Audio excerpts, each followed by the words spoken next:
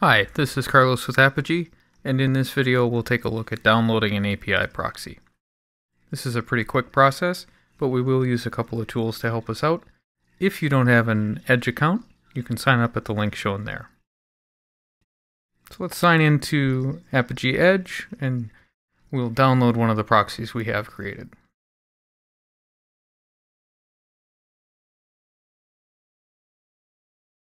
Using the UI, the quickest way to get to the download is to click on the proxy that you want it to grab, go to the project menu, and select Download Revision. This will save a zip file that we can see has the content of the proxy. This happens to be a node proxy, so it's got the JavaScript as well as all the modules. So using the UI is very easy to download an API proxy. You may want to do this if you're transitioning or moving a proxy from a non-production organization to a production organization, or from, say, your own personal free account into a paid org. If you happen to have a few proxies, downloading one at a time is going to be kind of a time-consuming process, so ideally we take advantage of the management API to do that. We can see in the documentation it's fairly straightforward to export an API proxy bundle. Here's a curl command that shows you an example of doing it. So let's take a look at what that looks like.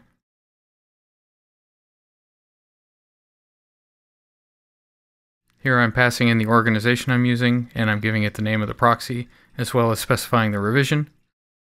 The trick is to include the format equals bundle query parameter, and then I'm specifying an output file.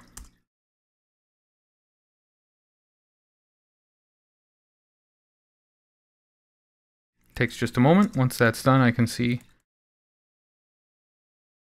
that I have the proxy and the same contents there, obviously. So if I did want to extract all of the proxies from a specific organization, I could use curl commands like this. One at a time, again, would be kind of time consuming. So it's fairly easy to write a script. This is just a bash one-liner that will do the same thing.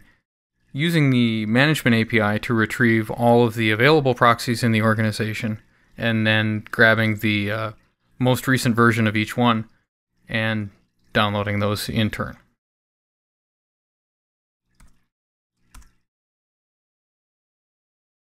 And we can see it's going to run through all 83 of these proxies, download them one at a time.